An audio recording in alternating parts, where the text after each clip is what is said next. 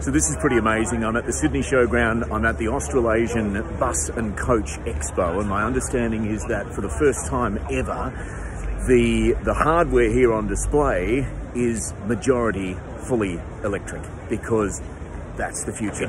It's been a genuine eye-opener for me to see firsthand the genuine cutting edge of electric bus technology.